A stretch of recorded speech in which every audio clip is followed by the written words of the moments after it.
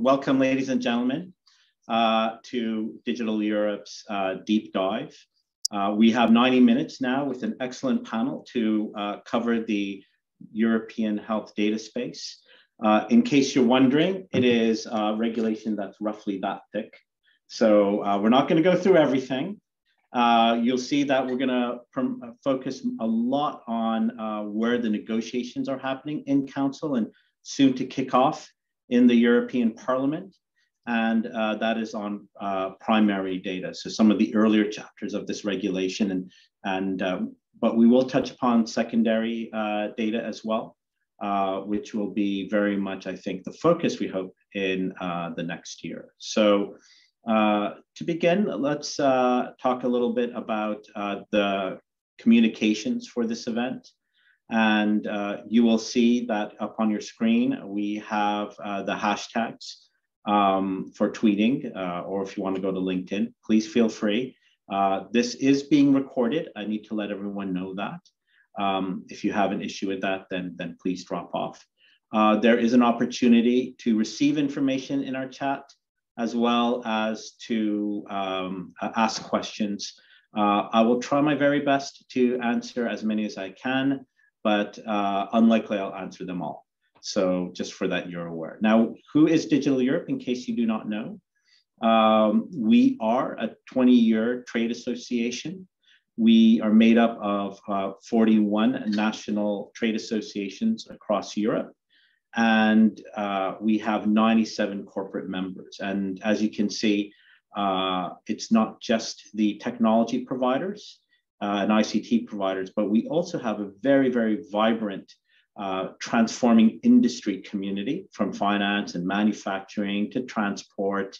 But we also have a very diverse membership of healthcare companies, from pharmaceuticals to medtech to vaccine developers and consumer healthcare insurance companies. So a very, very rich debate. And I'm very happy to have an excellent panel with us today. And I'll just read them out so that you are aware. And I'll also read it out in the running order for the first round, so you can expect who's going to speak. We're going to have for an introduction, Ankel Martin, who's from Johnson & Johnson.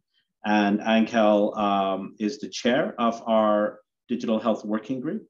But Johnson & Johnson also chairs our Executive Council, and that is a community of executives from companies large and small, including SMEs and developers, talking about the EHDS and important areas for digital health. Then we will set the scene with Viktoriia Shportiuk, who is the vice chair of our Digital Health Working Group. She's from Siemens-Healthineers, a very well-known European medical devices company.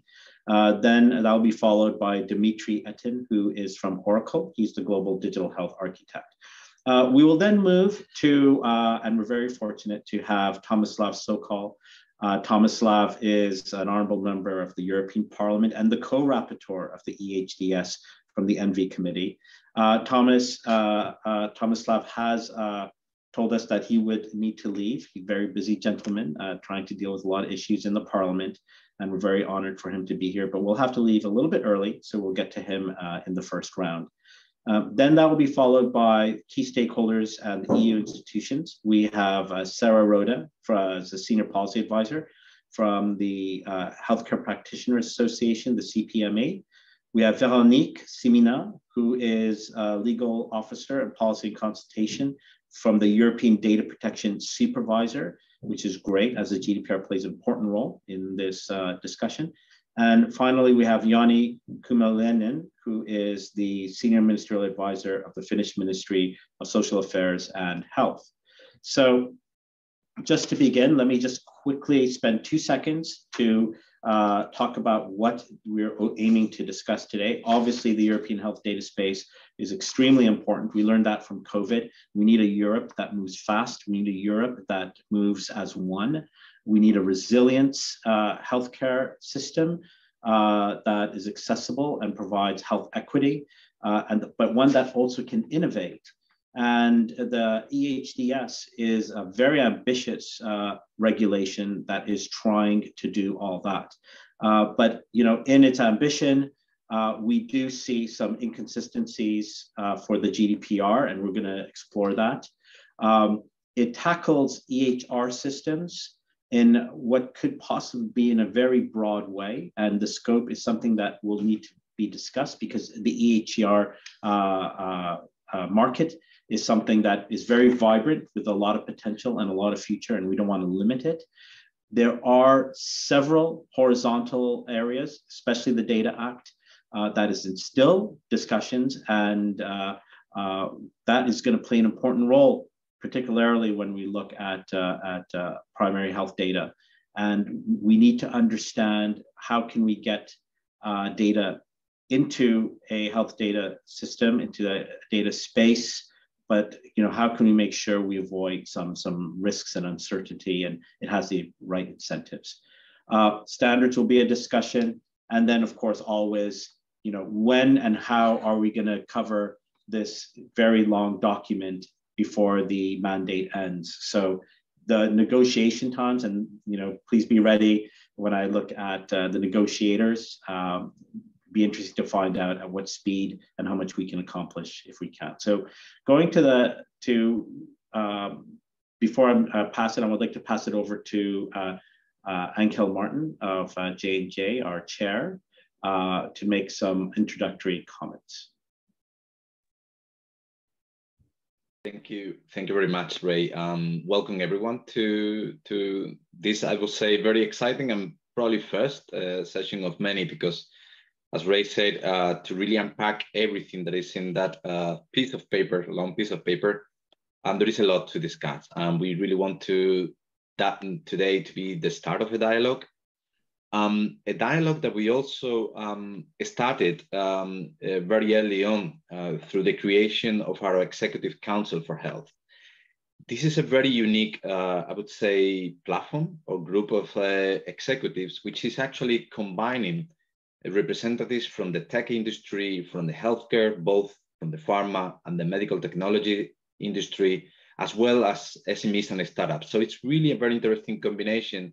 And the idea is that these innovative industries are coming together to discuss some of the opportunities and the challenges that we see in digital transformation. As it couldn't be otherwise, the discussion started really around data. And around how can we really bring a data economy into healthcare? And obviously, the very first thing that these executives realized is that trust is really at the bedrock of everything we're trying to do. It's really of utmost priority, particularly because the nature of the data itself is really sensitive and it needs to be adequately protected. Equally, this data has a very big power actually to address some of the unmet needs that we see today in healthcare.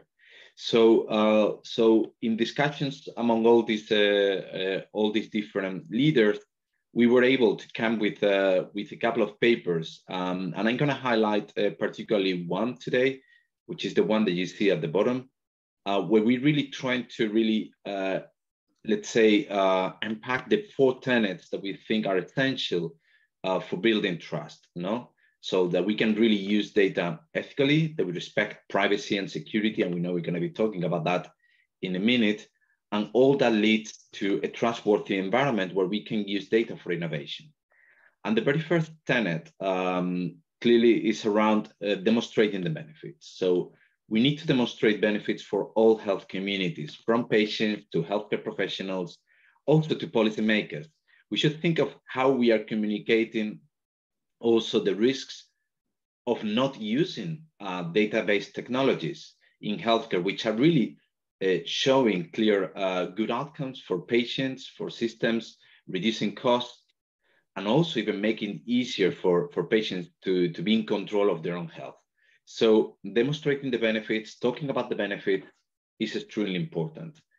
I would say second, although it features there, the last one, I would say even it's probably the first, is really that anything we do needs to be obviously with the patient at the center. But that patient at the center brings also a key challenge that we all see, which is around the literacy that we need to upskill, we need to upgrade among patients, but also healthcare professionals, and I would say even data scientists and technology. So I think there is really something that we need to do around literacy so that we really bring this data economy really across the board at all levels, and certainly upskilling professionals, as I said before, both on the healthcare side, but also on the technology and the data science side will be crucial. The other tenet I would like, or the pillar that I would like to underline is obviously around privacy and security, so data protection by design. And when we're developing frameworks and policies, including the European health data space, we need to have all these considerations. I mean, technology can be helpful, can really help, and actually there are already, I would say, cutting edge approaches actually in how to protect data and still get the insights and the value of that data. But we certainly need to bring more standardization. We need to be able to scale these experiences. And I think the European health data space is certainly an opportunity to do that. Also, basically leveraging pretty much the very good collaboration and partnerships which are already happening both within the private and the public sector. And this brings me to the final one. I think something that we don't do enough, probably, and that includes also healthcare, is to really leverage best practices and existing successes. I think we already know there are things that are working. So as I said before, also for privacy and security, is there an opportunity to scale up those good experiences, those successes that will really bring, as I said, this trustworthy system that will really foster and unlock the power of data. So those are really key elements that we're looking into much more, obviously. And today we have, I would say, an impressive panel of experts that are going to really give us more insights and more color to all these different dimensions. So with this, Ray, I'm handing over to you. Obviously, I'm going to be here around for any questions that you might have for me. Thank you. Ankel, thank you very much. And we're going to get back to you later on, because one area we'd like to talk about and a big focus is innovation. It is secondary data, but let's go through primary. Before we begin and start the panel, I just want to highlight one very important thing. We have now close to 200 participants, well over 150 that have joined. And I hope the participants are going to be those that came together and drafted this document. Well over 30 NGOs, academics, industry players came together and put this letter that we are calling our consensus statement. Why? Because we came together and very quickly were able to find a consensus on 7 very important areas. And let me call them out very quickly. Stakeholders across the board need to be involved in this process. We need to be there whenever bodies are being set up by the EHDS and in the discussions that are happening at member state level and in the negotiations. We play a very important role if we're a NGO representing cancer patients or cardiology, medical devices, if we're looking at rheumatology or eye or fertility or European patients forums, we all really need to be part of these discussions. And the second point is that this EHDS is going to need to make sure that it aligns or the horizontal files such as the Data Act or the AI Act aligns with this. And we can't have a disjointed way forward, and a lot more discussions need to happen across all these horizontal files and more care to clarify areas such as the GDPR. We need to be able to implement the EHDS in a very harmonized way. We can't have 27 different ways of the EHDS or access permits or make permits or get secondary data or have different systems operating in their siloed way, as health systems have been very siloed to date. So we need to address that. We need to make sure that the approval for secondary data is consistent across the EU. We need a clear definition of EHR systems, and that's something we're going to get to very quickly. It has to be resourced because it's going to have costs, so we need to make sure it's adequately resourced. And then the other thing is, and this ties to the first one, is there are communities that are working very well with the private sector and the public sector, with NGOs and academia. This community is intrinsically intertwined. They don't operate separately. They work very closely together. They're very tight-knit data collaboration communities, and we should not upset that. We need to make sure that is in place. Please read this letter. It's up on our website, or any of our signatories who have signed it. And if you're an official out there in this audience, please support the recommendations we are making. So I will now begin to introduce Viktoriia from Siemens-Healthineers. Viktoriia, how are you? I hope you're doing well. Thank you for joining us. I'd like to, just ask you about EHR systems. I've mentioned this several times, and we're talking about an EHDS that can enable in achieving the 2030 target, but not putting a burden on innovators. How can this happen? Hi, Ray. Thank you. Thank you very much, and thank you for the panel. I think that's a very important question to start, because as we know, EHDS is part of the broader strategy to digitalize the European economy and digitalize, pretty much every sector of our lives. And I think particularly on the EHDS, we have to acknowledge that that is a very ambitious target. It's a very ambitious legislation. And it's here for a reason, and we need to keep in mind that EHDS is an instrument, but it's not an aim in itself.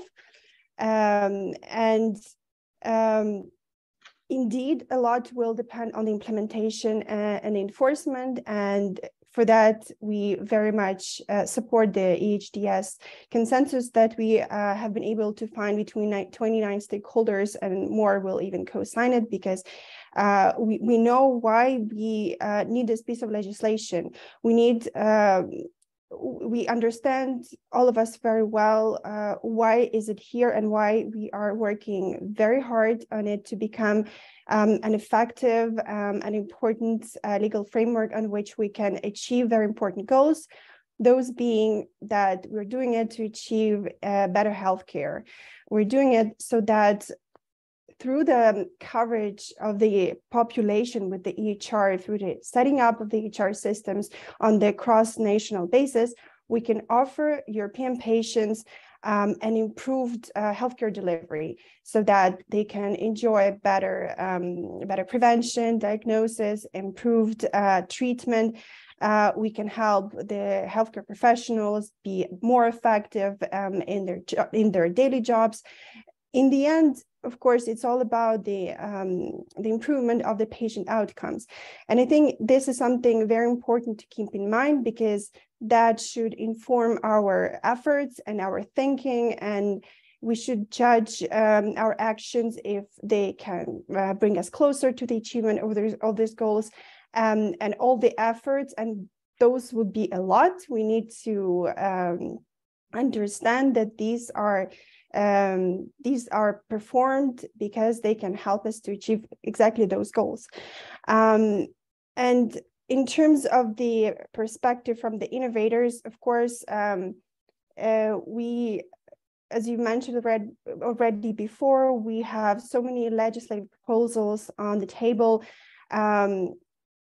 We are very highly regulated industry, and we don't shy away from regulation. I think that's very clear, because we have been operating under sophisticated framework for decades, with the medical devices framework, of course.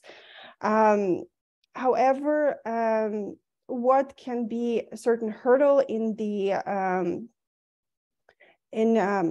efforts on that drive the EHDS is that we see more and more that regulatory environment is becoming like a maze or a labyrinth of requirements, and the industry is already struggling to understand what is needed in terms of compliance, which rules to follow, and over the span of the last 2 years, we saw so many proposals that made this so much more complicated, so much more complex. And in generally, it's not productive when the biggest challenge is the compliance and to understanding how to achieve that. All right, let me just interrupt if I may, and these are very good points because ecosystems or people who are innovating are huge. Just Digital Europe's ecosystem is 45,000 SMEs that are innovating, and so it is a very important point you're making. But just very briefly, I want to go back to EHRs and is the definitions very broad, and would that create any unwanted effects?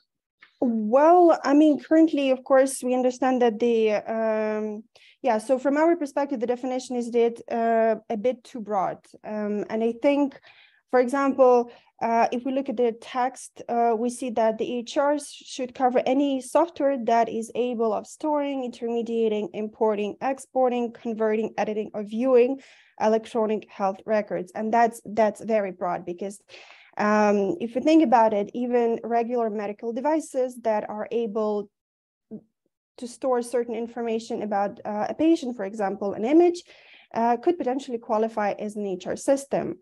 However, also reading the regulation, reading the impact assessment, we understand that that was not the primary goal of the European Commission, neither it is probably the goal of the co-legislators to cover everything.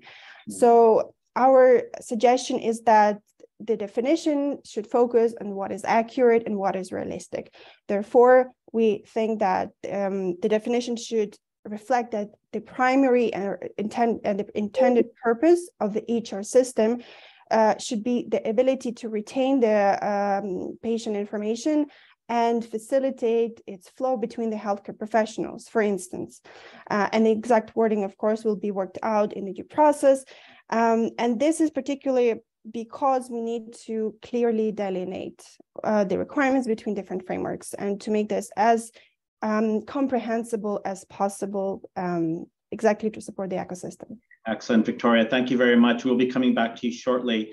Dmitry, if we can move over to you and continuing the look at the proposal as it stands. Let's get a little bit technical. Let's talk about better coordination of standards. Are we on the right track? Good morning, everyone. It's a pleasure being here in this panel. So I think it's always a challenging question when you look at the framework proposal like this one. You always come to a question: so how this is going to be implemented? And in order to implement this, we need certain specifications and standards to follow. So what was happening so far, and what still kind of brings a lot of questions to me or to us when we read the proposal itself, is that on one hand we've got this kind of positive aim at normalizing legislation and specifications of how to implement things across the member states. However, up until now, quite a few member states, especially when we talk about EHDS 1, so for the primary use, there's been a lot of efforts already done for today. And Viktoriia just mentioned, for instance, a too broad definition of EHRs. And that also immediately comes to a question: all of the things that the member states did up till now, which is called either shared care records or national EHR systems, does it also fall under this future certification? So the member states did a lot of efforts. They ran a lot of certification process, so to speak, so-called in technical world connectathons, in order to certify vendors who actually bid for those systems, the EHDS 1 systems. Is it also going to end up being kind of secondly, or we need the duplicate effort in order to certify something which actually was created by the member states themselves? So trying to kind of normalize this whole thing, we've seen a lot of activity going on in some joint actions like ICSI Health program, for instance, or now when ICSI Health program is being complete, there's another joint action called Expand EH. They all try to specify, so what is that we are trying to implement? And that is impossible to actually disconnect when we think about EHRs. Actually, those requirements that are put in place through the specification development programs, they actually advise how those EHR systems has to act. And now what kind of looks like as a overlook in a way is that everything what is being specified today concerns primary use. we specify the number of different types of information that we want to share, how to access this information, what kind of information we collect. We create a lot of information models that define different types of documents. For now, there are 5-6 categories that we want to exchange, and they gonna end up being fetched off HR systems and indexed and made available for primary use. However, there is no specification so far that actually allows us to bridge from EHDS 1, from the primary use to the secondary use. And I think this is one of the major challenges that we foresee today. So for some reason, there are a lot of legal reasons, ethical and privacy reasons that we separate EHDS 1 and EHDS 2. But we still keep developing specifications separately for EHDS 1, for primary use, and for secondary use. And this lack of bridge and the specifying actually how we're going to benefit in the secondary use from what we collect during the EHDS 1. So all the specifications today just focus on this one. And I think we have to think more about whether and how we're going to build this today, because it's not an empty space. So we do take international standards and we do try to coordinate between all the member states. I think the same could be done for the bridging between primary use of data and secondary use of data. There is a lot of working groups internationally which support this work. This is not like Europe is doing this alone.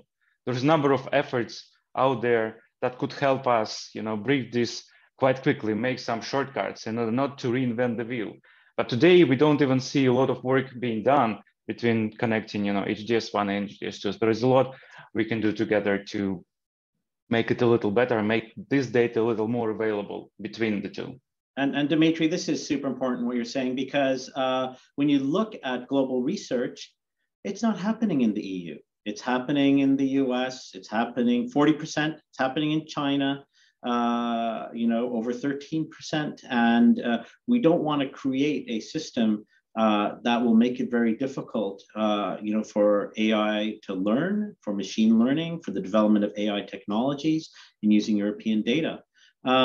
I'll get back to you, Dmitry. Thank you very much. We'll come back to you shortly, but I'd like to get to Mr. Sokol. Mr. Sokol, Tomislav, thank you for joining us today.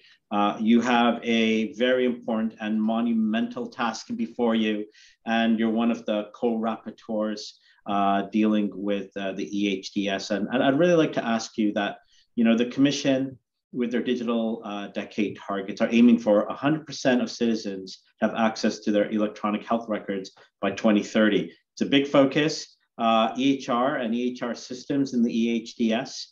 But how can the EHDS enable the development in this field, achieving a target without the increased burden on healthcare professionals and innovators? Over to you, please. Thank you very much. First, thank you for inviting me and organizing this panel on primary use, because most of the discussions that we had so far with stakeholders actually more focused on the issues of secondary use of data, but I think primary use is also very, very, very, very important. And actually, that is the primary objective why EHDS was created in the first place, to facilitate the use of data and exchange of data between healthcare professionals, and also to use them for individual patients' health benefits. When we speak about EHDS and contributing to achieving the digital targets, I think the idea is that it should contribute. But it is important. It's not the only thing that we have to take into account, but it also should not provide additional obstacles. So I have to say that in general, I agree that Europe is too regulated, too much bureaucratic, too many new rules, too many parallel rules. So rules which regulate the same thing, but in a slightly different way. Too many new layers of additional certifications that you have to fulfill, and that is the problem. So definitely the EHDS, if we get it done, should facilitate the use of data and access to data, electronic health records. But it is important that while preserving the main principles of the proposal, we also more clearly define some areas and do not impose additional burdens on the healthcare professionals, but on the manufacturers as well. When we speak of this, of course, it is not just a question of this concrete legislation. It will also be about funding. So especially on the national level, on infrastructure, which is very important.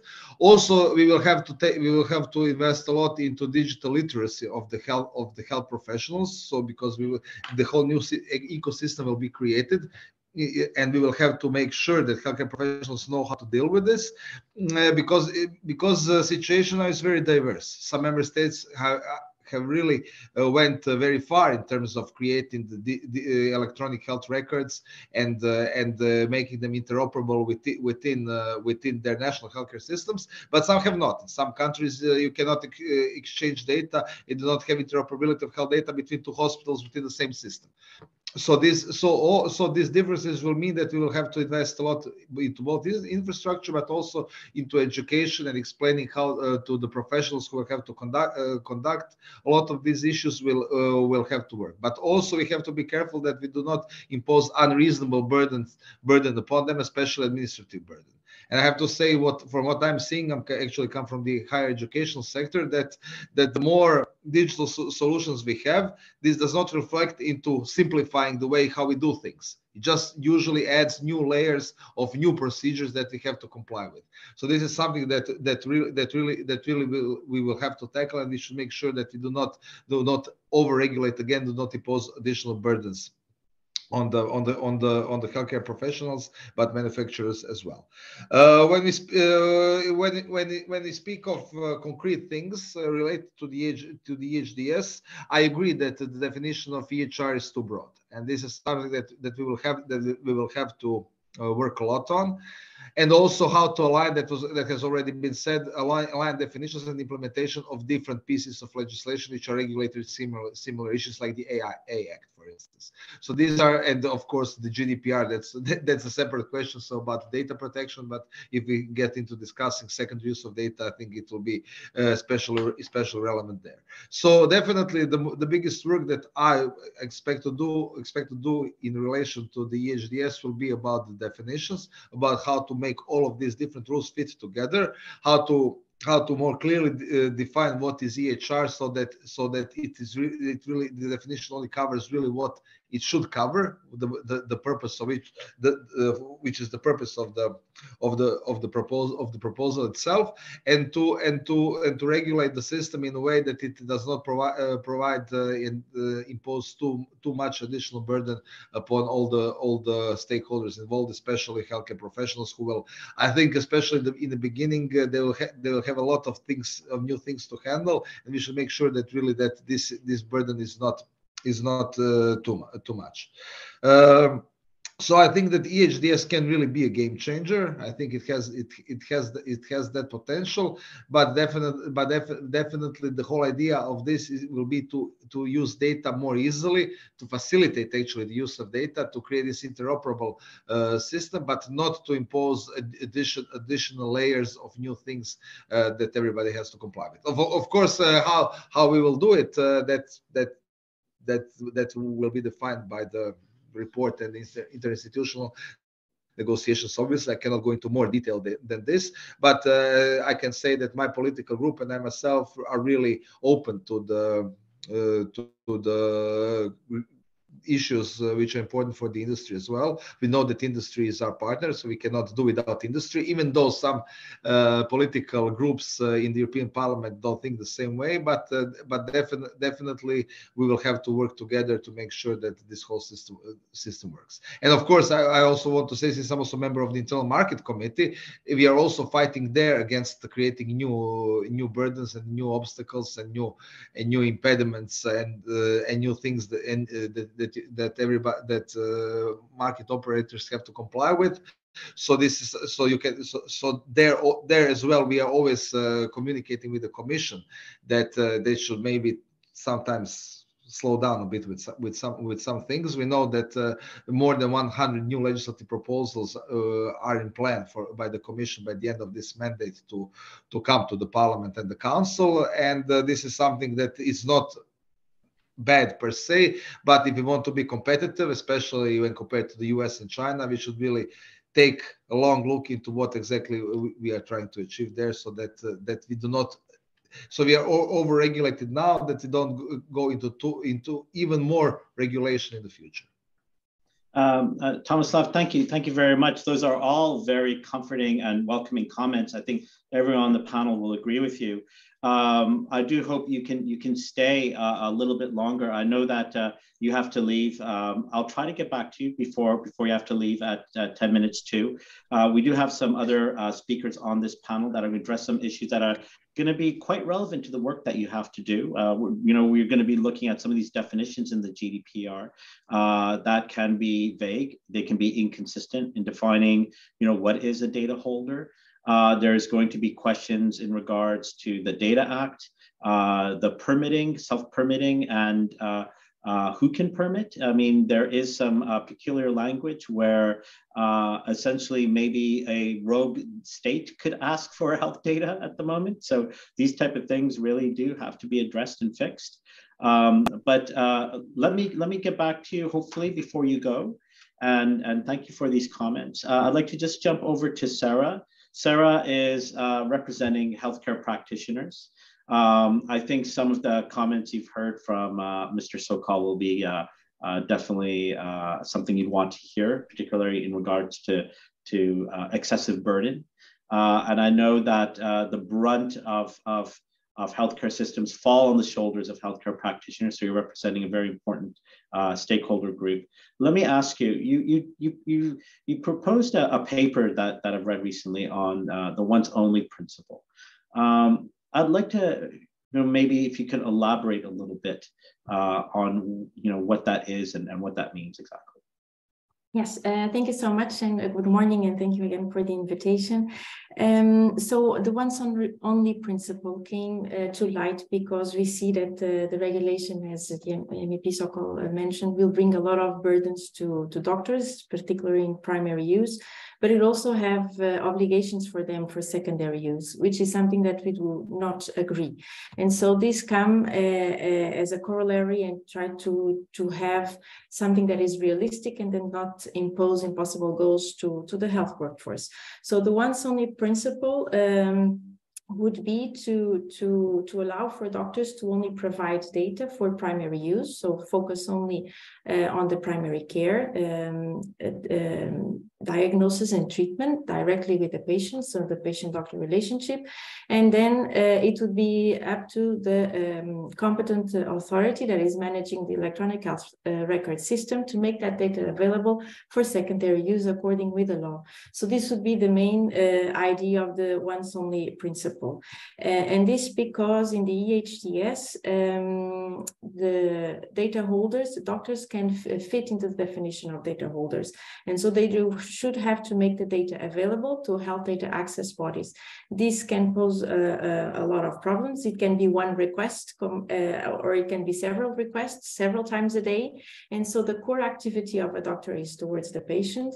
And we believe that this can also jeopardize other parts of the patient-doctor relationship, particularly in relation to professional secrecy and medical confidentiality and certain principles of medical ethics. So for us, it would be core, and specifically when we are under a critical moment in the health workforce with the long-term shortages, exhaustion, and increased burnouts, these new obligations would be very problematic. And so this could be an easy way out to have this once only principle. Sarah, thank you very much. And, I've been noticing that in this discussion, all stakeholders have questions about this regulation. But at the end of the day, right, and this is a message to you as well, Mr. Sokol, and I'm sure it's something you believe in fiercely, this regulation is trying to address something that is important and missing in the European healthcare system. And if member states push back too much, and if we cut it down too much, how many babies are going to be thrown out of the bathwater, right, as we say? So, we have to make sure that it's a system that can innovate. We have to make sure that there is health quality and equity, but we got to make sure that's not a burden to the healthcare practitioners because they're already heavily burdened, and there seems to be a lot in regards to what they have to deliver. And I think, I want to ask you this one question, Sarah. Can we get that balance is the first question. And the second question is, it's very interesting on these secure processing environments, right? There's a big S on that environments.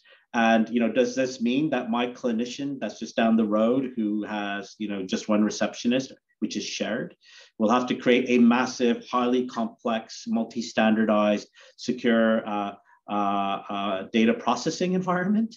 Should we not just have one data processing environment at national level, or heaven forfend, should it not be at EU level? And that would be the very beneficial health data space where data can actually be processed in such an environment. And I know that's difficult because there's some member state restrictions, and we're looking at a very federated model, which is, probably going to deliver, or come short to, the full potential of such a regulation. So I'm throwing a lot of questions at you. You don't have to answer that. It's actually for the whole panel, but do you have any thoughts on that? Yes, so for the balance part, so that is indeed the tricky question, how we can have this all the positive aspects of the regulation, which indeed it can be very good in terms of outcomes and what they can deliver. And so we should try to make it the best of this regulation. And so for us, we have to ensure that the electronic health record remains as a suitable clinical tool, because this, we should not forget that this is indeed a clinical tool for doctors. So the usability of the electronic health records must be maintained as a priority. And we see that many information will be connected to the electronic health records. And this can be very hard for the doctor to find relevant and useful information in the electronic health record, because we will have medical devices connected to it. Then there is the risk also of wellness apps, especially if they are not certified. So on these points, for example, what doctors recommend is that they only be added into the system in agreement with the patient and of course the doctor that is treating, because there is so many apps out there that do not have the quality, and being app for the doctor and missing some useful information because you have a lot of data from apps, it would be not useful for the patient.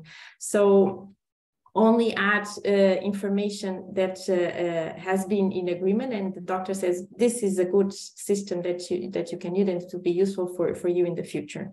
And also easy ways for the doctor to specify in queries the relevant information and relevant fields be highlighted.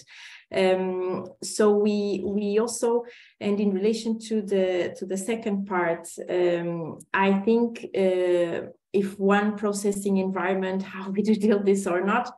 So interoperability comes here as the big game changer, and we cannot expect to only have one. This can be possible for certain countries that are more centralized. So Portugal was developing one app where you can have this, and their goal to have this universal electronic health record. In other countries, this is not possible because you have different regimes, and you have a federated state, and they have competence at national level. But you can also see new possibilities and softwares that are coming that are innovative and can bring new ideas. So the interoperability is able to work with these systems. And of course, what is an individual practice has to do, this comes down to the other parts of the costs and the digitalization of the costs, and this we would need the help of member states on this to make sure that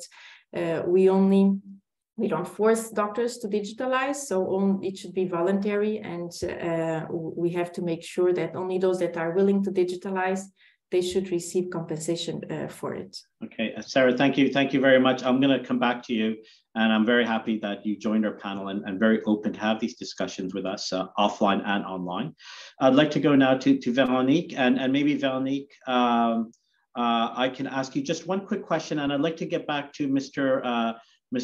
Sokol before he leaves, and then I'll come back to you if you don't mind. But very quickly, when we look at data protection authorities trying to tackle primary versus secondary health data, how will that be done? Is there, do you have a view? Thank you very much. We already had. Sorry, I misunderstood. No, are you okay to just stay for maybe another 5 minutes? Yeah, I'm fine. Okay, great. So maybe Veronique, we can answer that question, and then I wouldn't mind Mr. Sokol just providing, some last thoughts before he has to jump off. For sure. Yeah, thank you, Ray, and thank you for having me today at the panel.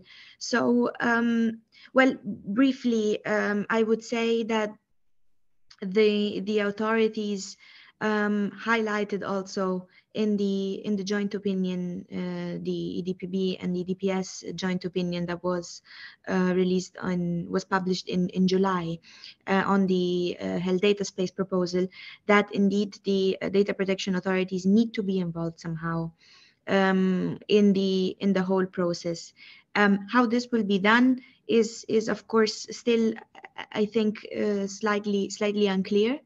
When it comes to I mean, when we will then enter maybe the more detailed discussion also with regards to the definitions, but also to the rights to data subjects that are provided in the proposal.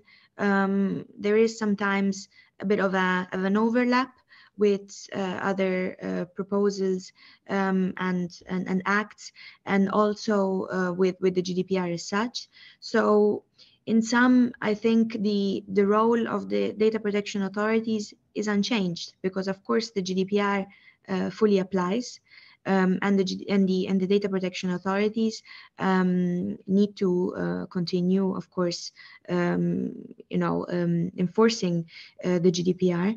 On the other hand, however, the data protection authorities surely will need to be involved also in the new system that will be created, including, for example, a possible board that will be created in the context of secondary use.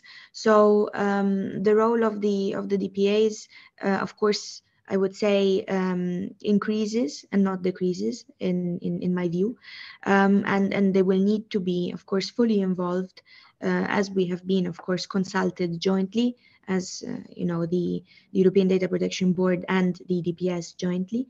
But we will for sure, I mean, short answer is for sure the DPAs need to continue enforcing the GDPR, and also make sure that as such the proposal and the new let's say provisions and all of the data that is being shared, etc., still complies with the GDPR principles. Okay, Veronique, thank you very much.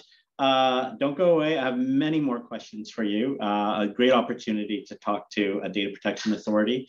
But if I just go back to Mr. Sokol, and I know you have to leave, but maybe some final thoughts on your side, and one question from us. You have all these stakeholders here on the panel. I hope you're going to include us and challenge us and request our presence to engage in dialogue as you work towards your opinion.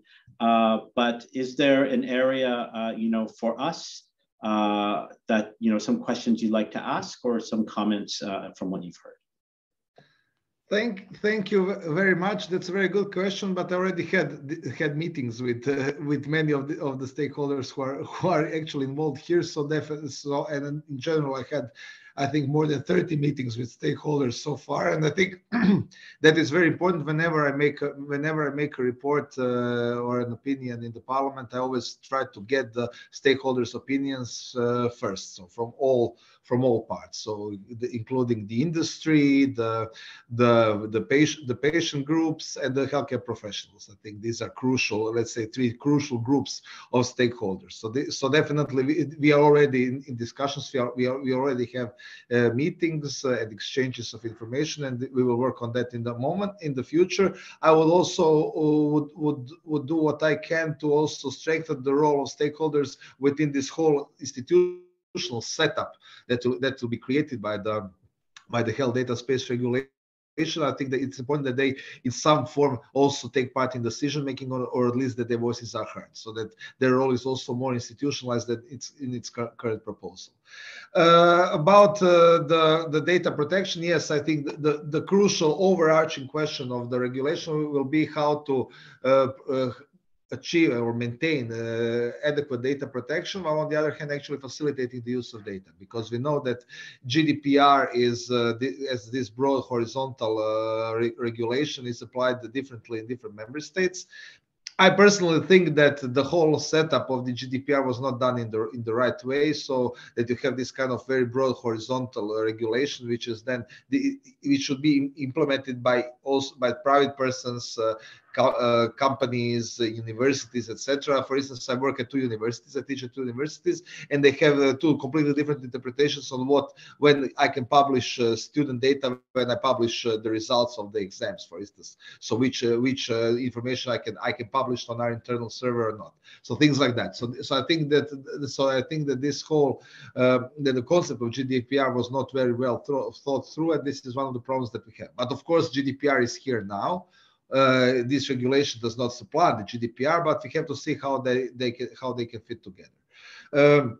Also, what is important when we speak of the role of different institutions, I agree, because we have the data protection bodies, but now we will also have data access bodies. So this whole system, which will be created on the national level, and then we'll have the EHDS board on European level. And I think, and definitely, we have to regulate more precisely what is the role of and how that interplay between them also works. That is one of the things which will be very, very important.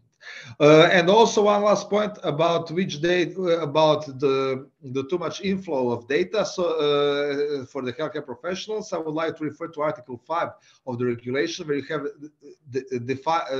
defined priority categories of health data to be used to be part of primary use of data. So I think that this is something that is kind of the whole point, and this is the main. This is the data which should be the focus in the area of primary use. But we'll see whether this can also be regulated in a clearer way. Also, I agree with the secondary use of data. It's not the primary purpose that healthcare professionals are the ones who manage this data and provide it for secondary use. We already had discussions on this. I know about this. About this topic, so we will do what we can to try to regulate this more precisely. And just one last point about the timetable, which and just to make sure how this whole process, legislative process, works on European level, because it's not always clear. So I will not be making an opinion. I will be making the report. Some other committees will make the opinions. So what does it mean? It means first you have the Commission which proposes. Similar as on the national level, you have the government which proposes the legislation, and then you have to get the parliament, where we have direct elected MEPs, and the council, where representatives, ministers of member states sit, to come to an agreement on this. Which means that first we have to define the parliament's position, and then after that we have to negotiate with the council, with the member states in the council on the final agreement. So within the parliament, the process is that first a lead committee is defined. This is the committee which appoints the rapporteur, and which makes the report, which is then voted on in the plenary. However, in this case, the first committee which was decided to be the lead committee with the rapporteur was the LIBE committee, Committee on Civil Liberties, and this is the committee which is in charge of data protection, implementation of GDPR, etc., but has nothing to do with healthcare. And we in ENVI, in the Committee on Public Health, we challenged this decision because our position was that the health data is very specific. It's specific. It has very, very specific problems and issues which are only applicable to the healthcare sector, and for that reason we wanted to be at least involved on the same level as the Committee on Civil Liberties. And then after several months of discussions, the decision was made that we will have 2 lead committees. So we will make one joint report. So by the ENVI committee and me as the rapporteur of the ENVI Public Health Committee and the rapporteur from the Civil Liberties Committee. So this will be joint report, and both committees will vote on this report in the end, and then we go to the plenary. And then of course there will be other committees, Committee on Internal Market and Committee on Research, who will give their opinion.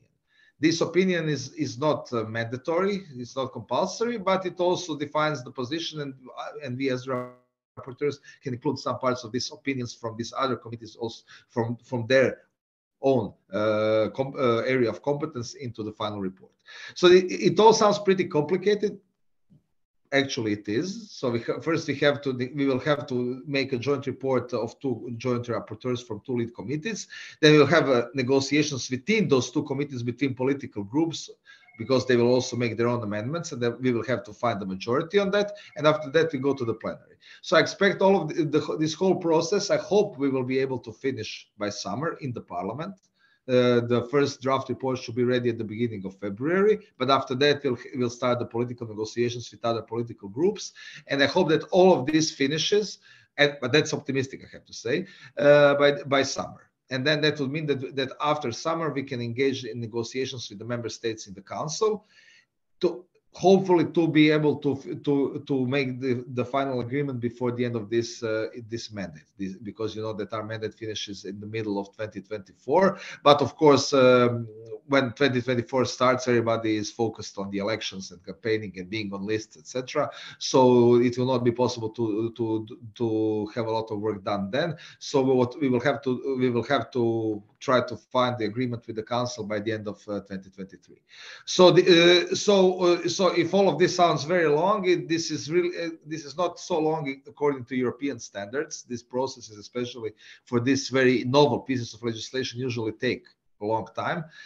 So I think everybody is telling me that this timetable that I will try to implement is very optimistic, but we don't have a choice. This is the most important piece of health legislation that we will be able to adopt within this mandate, because the pharma legislation is now again postponed for several months. I'm very skeptical about pharma legislation, the revision being able to be finished by the end of this mandate. So I think we will have to really focus on this to at least get this done before our mandate expires.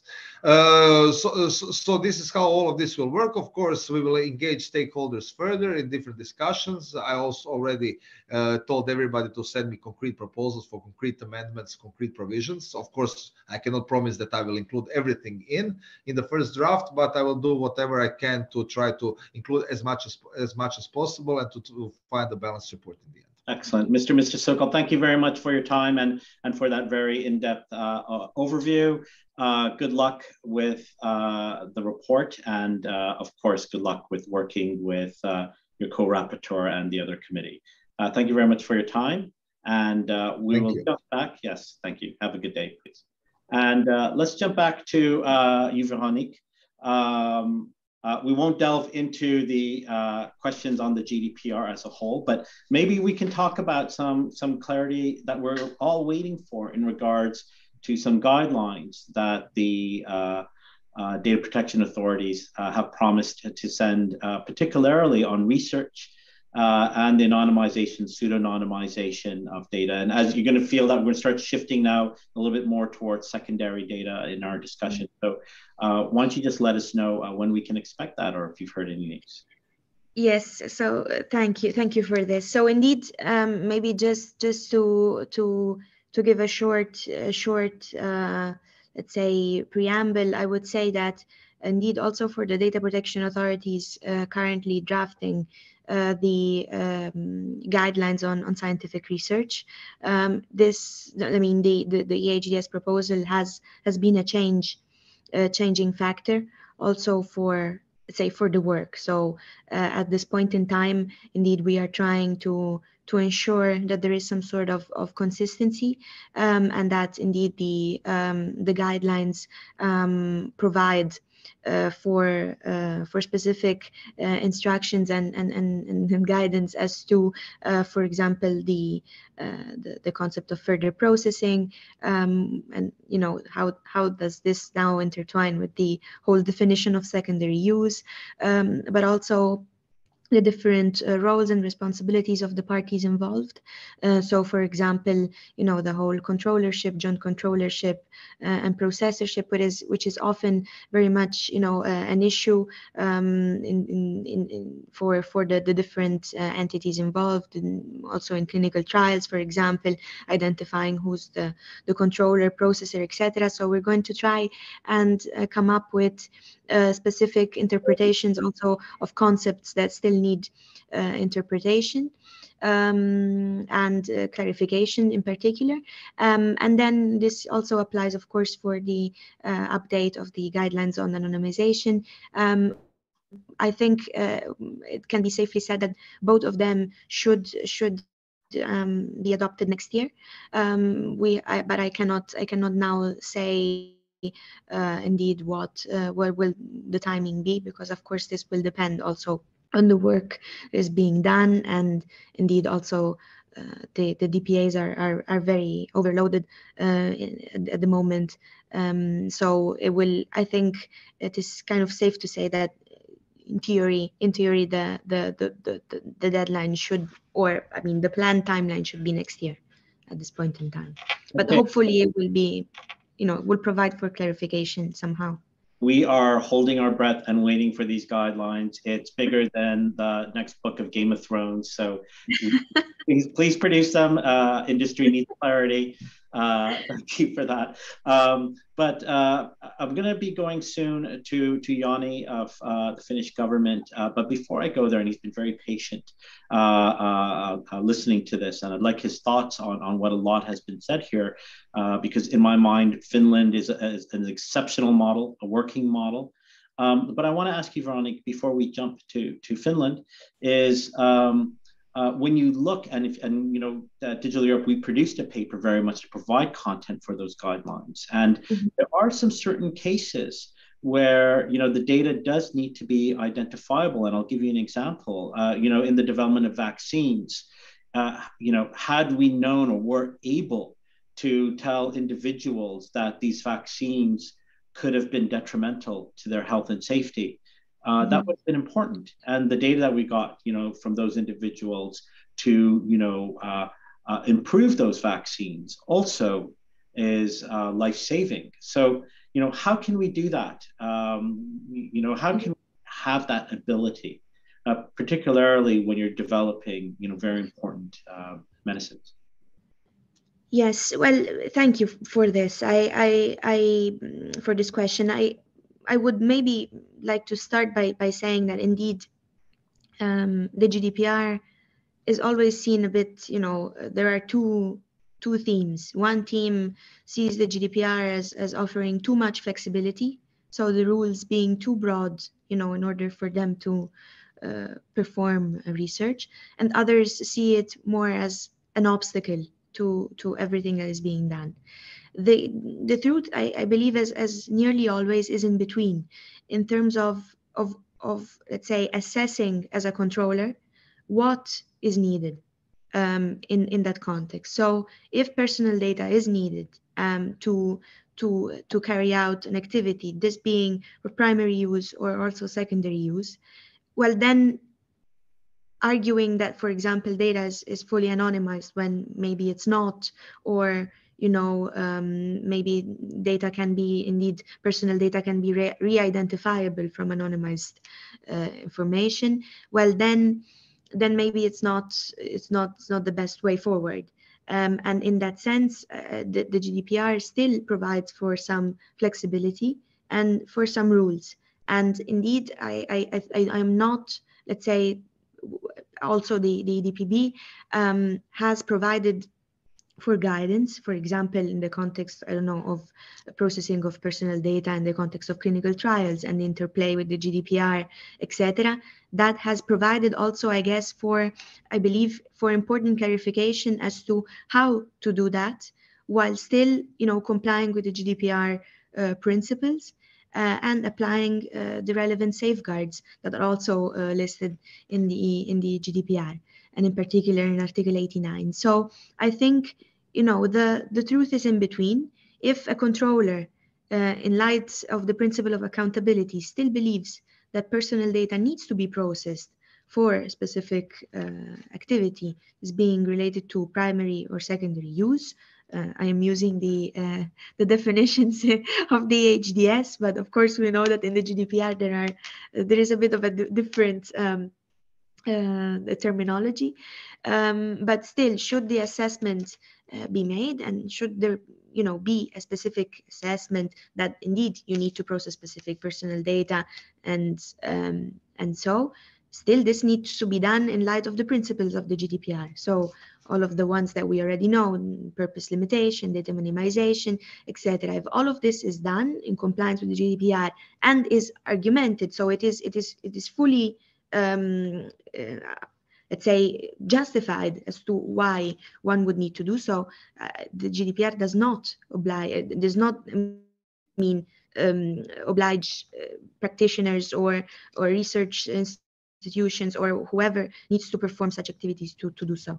So that is important to highlight that indeed the GDPR should not be seen as an obstacle to processing personal data, but as an enabler to do so in light of its principles. Excellent. Thank you. Thank you very much, Veronique. Now, let me move to Yanni. Thank you for being patient and listening to this panel. And we're moving now into secondary data. You can obviously respond to a lot that you've heard thus far, but Fin data is tried and tested and proven, and it's been working. Maybe you can let us know as other member states are trying to create their own versions. I know it'll be impossible for it to be cut and paste, obviously, but what recommendations can you give? And please, the floor is yours.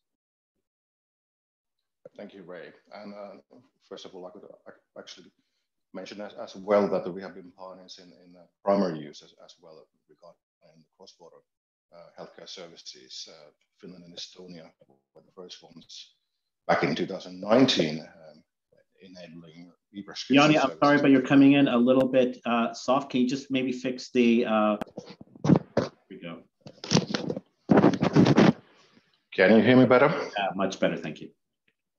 Okay, and there's some total echo in this room. I was just mentioning that Finland and Estonia were the first countries back in 2019 enabling e-prescription services between our countries. So we were sort of pioneers, and actually, all of the e-prescription services and patient summary services as well, the portion of Finland and Estonia is 98% of the services. So it's in actual use at the moment. Regarding patient summary, Finland is not in production yet, but we will be in production as of next year, and a year after that as well, acting as A and B countries. So we're sort of pioneers regarding the primary use of cross-border health data, and definitely the secondary use of it's not just health data, it's health and social data and benefit data and sort of socio-economic data. We have had Fin data, which is the one-stop shop for secondary use purposes since also from 2019. And we had strict timetables in the legislation to build up the Fin data and Fin data services. I wouldn't recommend to have that strict timetables that we have had in the Finnish legislation. But of course, what was how did we make it happen? It was the preliminary work before we even had the legislation. We have done loads of cooperation with all the different stakeholders for something like 5 years before, and that continued. That was the key for success. In order to make this sort of regulation like EHDS happen, you need to involve all the necessary, I would say, all the stakeholders from day one in order to make it happen, and continue with that cooperation with them. It just doesn't stop when the legislation has been passed and you need to enable services. I think the key for success in order to make it happen for the secondary use part of this proposal is the interplay with the data users. They need to learn the new way of doing things. And it just doesn't happen in one day. It will take some time before they get used to the new way of doing things. The new way of doing things is, for example, the secure operating environments. They're going to be against it at start. That's for sure. That's what we notice in Finland. But once we have had those secure environments, and we actually have 8 at the moment. It's not just the environment from FinData. We have 8 already. And in those environments, you have the best available tools, which is something that the data users really like. You have the best possible tools. You can bring your own tools as well, but everything is done in a secure, compliant way. The second part, what you need is for the secondary use part. I need to emphasize this: is the data holders. what would be the initiative for the data holders to work on getting the different data sets available and of high quality as well, because they will still get the money from the data sets, even though if they don't do anything to the data sets.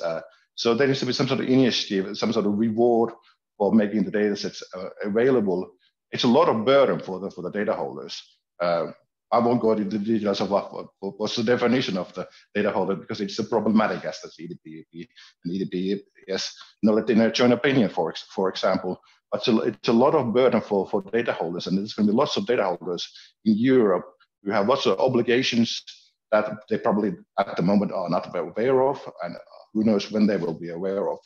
And those data holders usually don't spend money, they don't have resources for this sort of doing. For example, making those data sets available and making data set descriptions, for example, that you need to do. So because the system works, in order to find the data, you need to have data set descriptions, then you need to have a metadata catalog, then probably a portal, probably a European portal, and that's the way you find data. Then you need to have some sort of quality and utility label for determining whether the data sets you get is of high quality or low quality, and then make the decision whether you want the data for your specific purposes. And then you need to have the secure operating environments where you process the data. And the third essential part of the cooperation is the data access bodies. Yeah, we have FinData, and we have had it since, like I mentioned, since 2019. But the interplay of data users, data holders, and data access bodies is essential. They need to cooperate. If they don't cooperate, the system does not work. So that's what we have learned from the FinData experience, and we're still working on it. We have had some growing up pains, but it's getting better. Because if all these three different parties cooperate together, the system will be quicker, and if it's a quicker system, the quality will be better as well when you cooperate. And of course, if it's quicker, it reflects on the pricing as well. So the data sets can be cheaper, and the data permit fees will be lower as well. Yanni, thank you. That's going to be the Finnish experiences.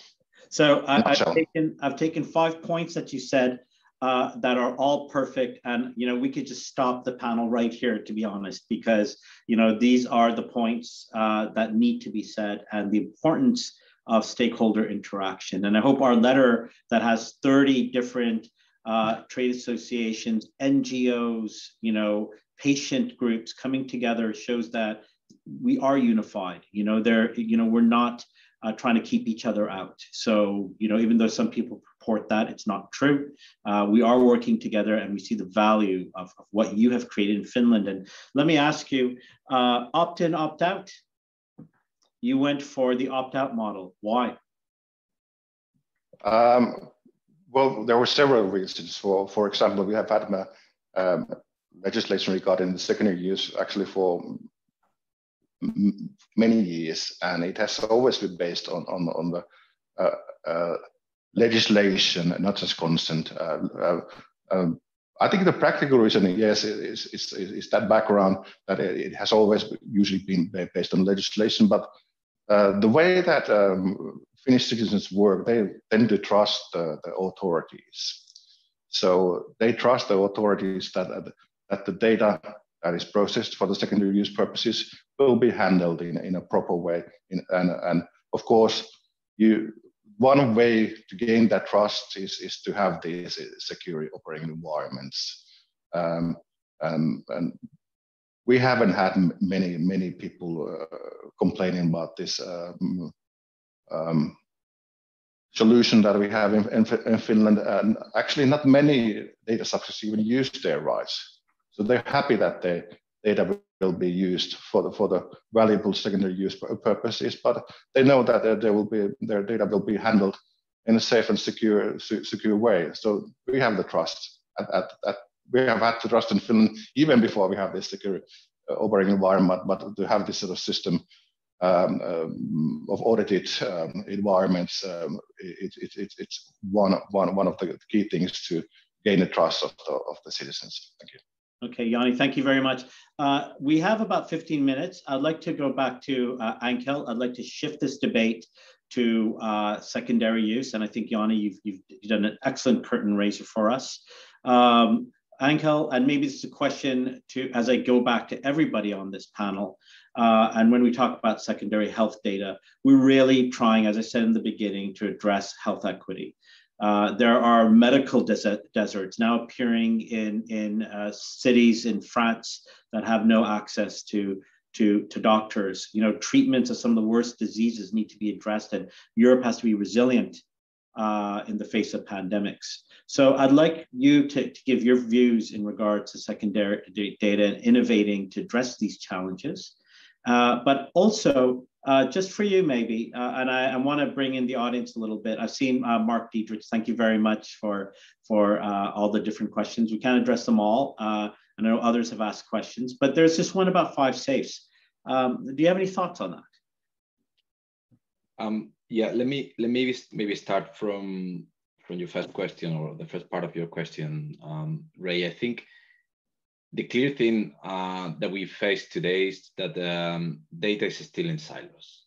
It's very difficult to aggregate. It's very difficult to actually have representative data sets to understand what's going on, not only with an individual patient, but also at a population level. So there is already a challenge today in trying to address some of those needs, as you said, that can be in very, let's say, very populated areas, in big cities, but also, as you said, in rural areas, now where we can see those type of deserts. So the first thing is really how we can tear down those silos and get a better understanding. And COVID was an example, right?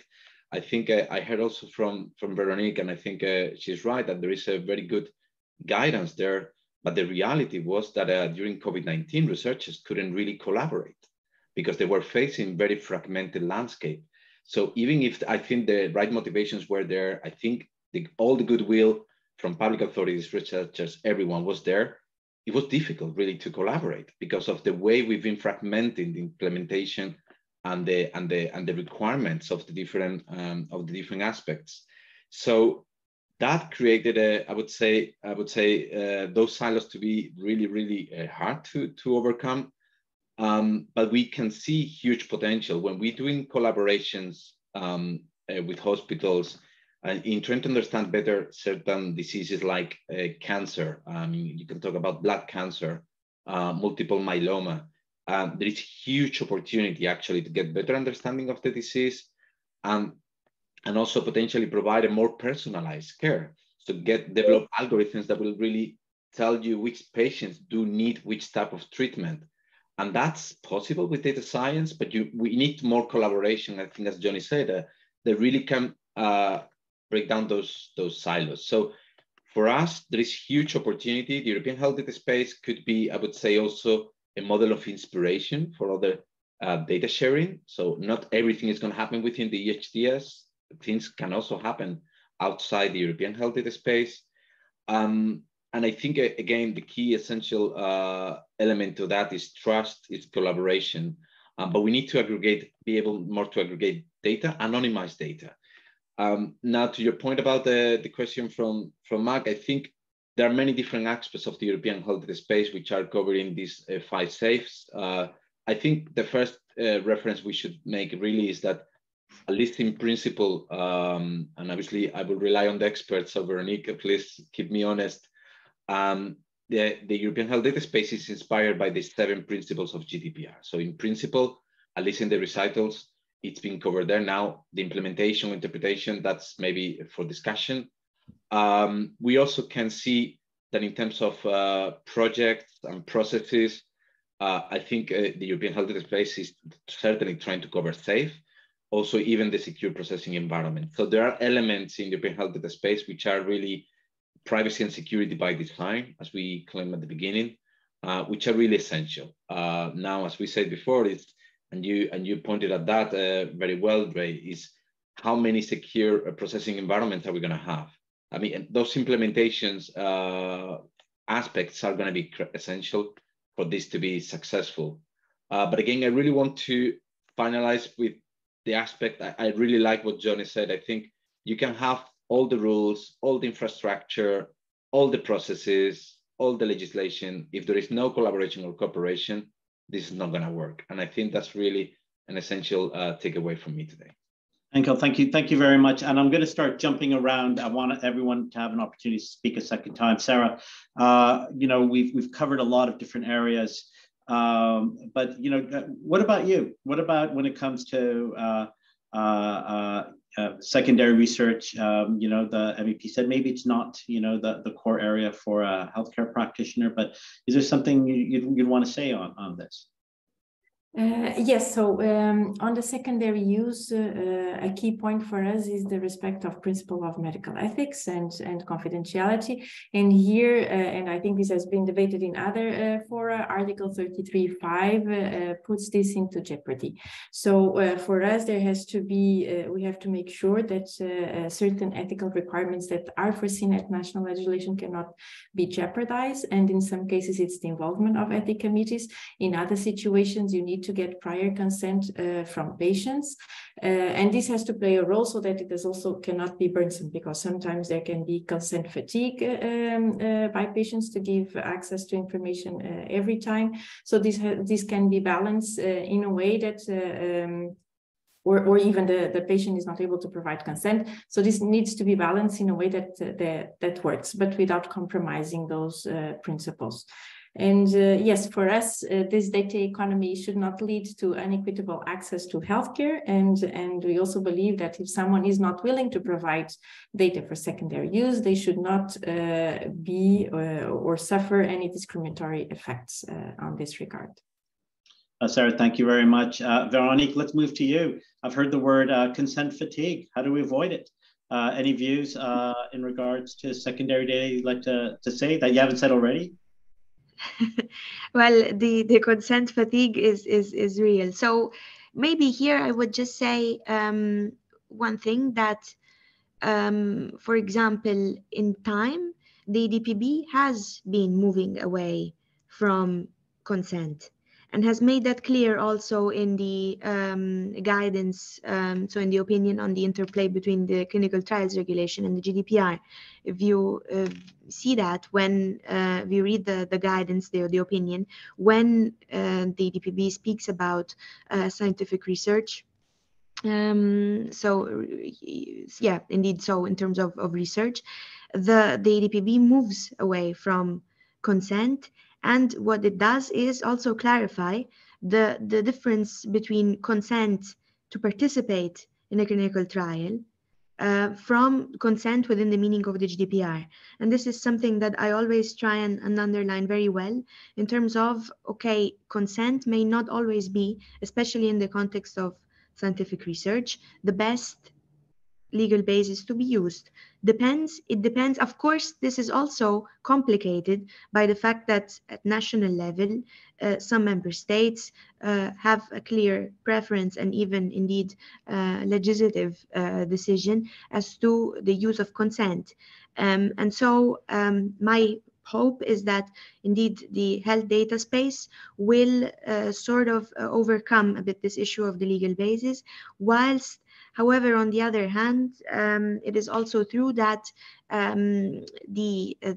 for example, in the context of secondary use, the activities that fall within the scope of secondary use within the EHDS proposal are also too broad at this point in time. So that may create, you know, the issue is as also defined and identified in the opinion, is that, okay, this is a good step in overcoming a bit this fragmentation of use of legal basis between national member states. But then when it comes to what is encompassed amongst the definition of secondary use, may then create problems in applying a specific legal basis or not. So my hope is that indeed this may be clarified or, you know, distinguished a bit clearly in the proposal. But yes, in terms of consent, indeed, I would refer you to that opinion. I would refer also the audience to that opinion, because it is also quite clear that the DPB is trying to provide also guidance in terms of moving away from consent also within the meaning of the GDPR, but to try and find another appropriate legal basis sometimes to be able to move forward. And Very now, yeah, hopefully we need to solve only the fragmentation part, but hopefully with the guidelines and the proposal, maybe it will happen. Very, very valuable point, and emphasizes your comment that you are also a key stakeholder in this discussion that needs to be involved. Let's now shift the discussion back to our first speakers, to industry. If I can go to Dmitry, and as Oracle, we're looking at health data, how it's managed, secure processing environments, federated models. What kind of, very briefly, what kind of comments can you say to help make, secondary research a real thing and a powerful tool? Yep, thank you, Ray. And this is very insightful to hear, all different opinions about, how we collect data, how we capture data, the primary use, and how we try to make use of this data for the secondary purposes. And I think that the key here for me probably is data quality. So today we define pretty well what we collect and how we exchange data in primary use, but this is very limited data sets, very limited. So we've got, like Ioni said, like even advanced countries like Finland, so they managed to exchange e-prescriptions, they onboarding to patient summaries. They've been developed a specification for hospital discharge letters, for radiology images, but that's about it. So this is something that we've specified and we are trying to capture. The rest of the data, and probably the major, interesting, most rich data, don't come and are not specified so far through the primary use capturing. So that all comes probably today from other projects. So like if we look at Nordics, like Sweden, for example, there's a lot of registries, disease registries that are built and being built and maintained, and they are actually the source of information for secondary use. So we've got another silo, something that Andrew also mentions, like this is still all siloed. Even when we look at EHDS, we are still figuring out that there's a lot of elements that are not governed at all. So we need to populate secondary data, also say even those secure environments, with data that is not governed, and we don't actually understand how this data was collected. So every member state decides how they populate those registries. Same goes to genomic data. We don't have any regulation today, any position of EHDS about genomic data. This is huge source data for research, for secondary use. And we do some other different projects. I mean, there is a lot of things going on in the projects like 1 million plus genome, beyond 1 million plus genome. There is genomic data infrastructure, but again, that sits outside of the EHDS. So they also implement the information models. Are they going to fit?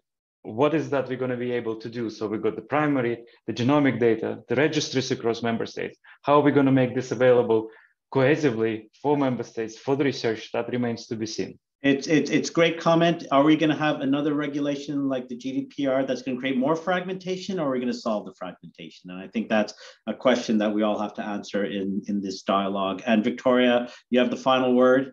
Do you have any closing thoughts? I think listening to all the experts today, I think we have a lot of work ahead of us. I think we're very enthusiastic about it, and we will need all the stakeholders on board for this. Again, I very much agree that cooperation will be probably one of the key building blocks to make the EHDS happen and to make it a success. And I think we all have the main goals in mind, and we will be excited to work on this in the years and hopefully not long years to come. Excellent, Viktoriia. And I want to reiterate the first point that you made at the beginning of this journey that we had this morning, that we got to make sure the AI Act and the Data Act and now the DJ that's been published are not undermining, the value of what we're trying to achieve here for health equity and innovation. And of course, this is all about the patients, right? And European citizens. So thank you very much to everybody who has been listening today. We've covered a very broad range of areas, and I can't cover it all in the time that I have left. But I just want to leave you with one thought, that the EU moved mountains when COVID hit. The member states came together from regions to many different sides and political parties to make COVID certificates happen and try to overcome a pandemic. And that should be a learning. Let's move mountains to make the EHDS happen. Let's not lose the main purpose of what this regulation is trying to achieve, and come together as all stakeholders for the future of patients and healthcare. And I thank everybody very much for their time. We will have a recording of this that we'll share with everybody. And please stay on our events page, as we have many other exciting events coming up in the near future. Thank you very much. Goodbye. Thank you. Thank you. Goodbye. Bye. Thank you. Thank you.